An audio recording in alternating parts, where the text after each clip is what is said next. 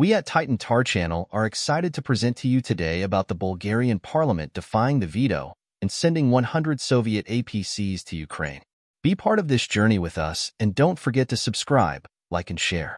Be a member of our channel.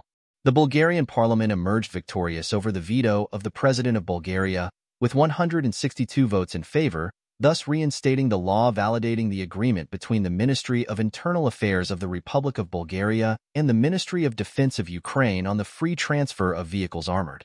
This agreement, initially signed on August 8, 2023 and later in Kiev on November 13, 2023, triggered significant political debate in Bulgaria.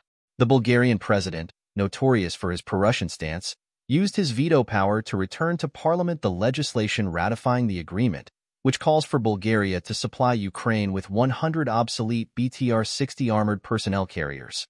The episode reflects geopolitical complexities and internal divergences regarding bilateral relations and regional alliances.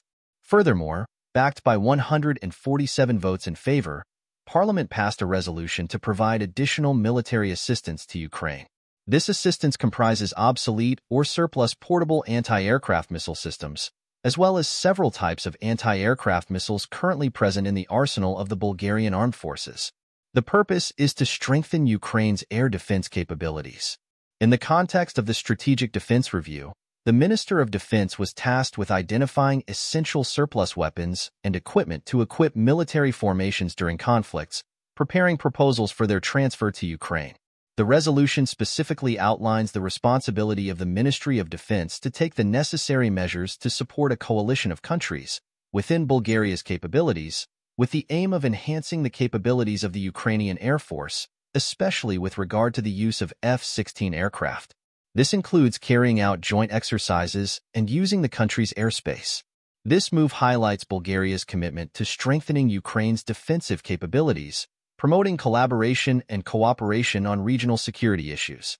We appreciate each of our followers and hope to have provided them with a unique experience. Subscribe to the channel, like the video, and share with your friends. To the next.